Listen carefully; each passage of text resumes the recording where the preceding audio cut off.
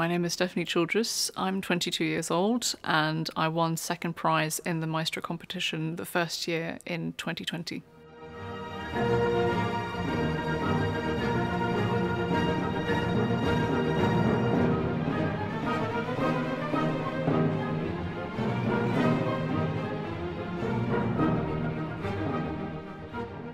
My experience with the Maestra the first time round was overly positive. I got to meet some wonderful candidates, make some wonderful friends and colleagues, and I was able to work with the fantastic Mozart Orchestra, which is still one of the musical highlights of my career to date. So the advice I would give the candidates would be to go and have fun, first of all. I think it's very important to not put too much pressure on yourself.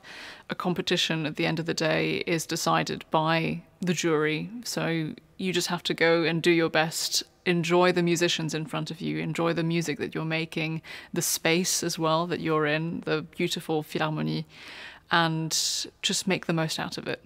Well, I think the repertoire for this edition is in a way much more difficult than the first edition. We were told well in advance of the pieces we were meant to conduct, and it's my understanding that this edition the candidates were given the pieces a bit later on purpose, just to see how quickly they could learn them and rehearse them, which I think is a wonderful thing, but it is very challenging, and in a way I'm happy that we didn't have that experience. My life did change after the Maestra. I started working regularly in France, which I was very pleased about. Being part French and growing up in London, I never really had the chance to work with French musicians, to rehearse in French, or to even sort of conduct a French orchestra. So since La Maestra, I think there really has been a change in attitudes within orchestras and managements in regards to female conductors in a very positive way.